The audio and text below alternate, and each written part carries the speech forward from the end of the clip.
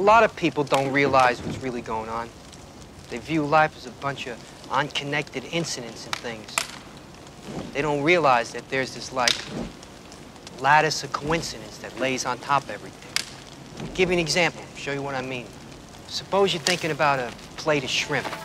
Suddenly somebody will say, like, plate or shrimp or plate of shrimp, out of the blue, no explanation. No point in looking for one either. It's all part of a cosmic unconsciousness. I'll give you another instance. You know the way everybody's into weirdness right now? Books in all the supermarkets about Bermuda triangles, UFOs, how the Mayans invented television, that kind of thing. Well, the way I see it, it's exactly the same. There ain't no difference between a flying saucer and a time machine.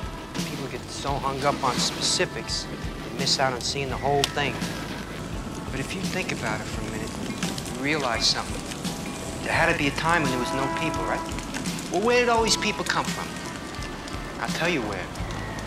The future. Where did all these people disappear to? The past? That's right. And how'd they get there? How the fuck do I know? Flying saucers, which are really time machines. You need a lot of acid, Miller, back in the hippie days?